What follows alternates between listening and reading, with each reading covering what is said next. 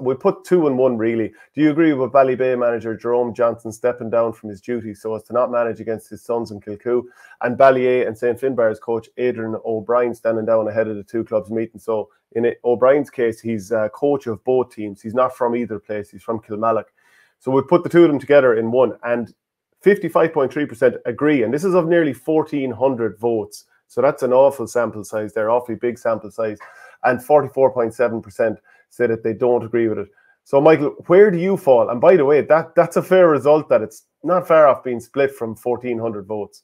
Yeah, to me, Shane, this is one of the most divisive topics of conversation in the GA in a long, long time, because you have people who are somewhat down the middle, you have people who are so far to the left, and you have people who are so far to the right. I just want to read out his quote. So he talked to the BBC about his reasons for stepping down.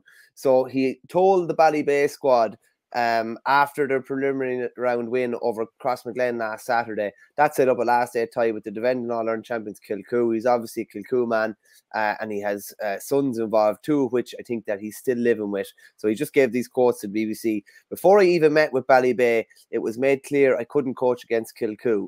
I've had messages from both sets of players, messages that I value so much I cannot even explain. But how could I manage against my own children? I've built a great bond with the boys from Ballybay, and I'm proud of them. I've stepped back. I won't be coaching Ballybay against my club, and I've removed myself from the WhatsApp group.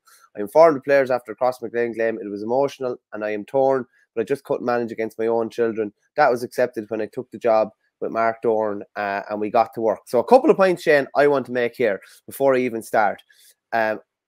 The fact that he says before he even met with Ballybay, it was made clear that if this situation arose, that he would step aside. See ourstore.ie for a range of great sporting gifts.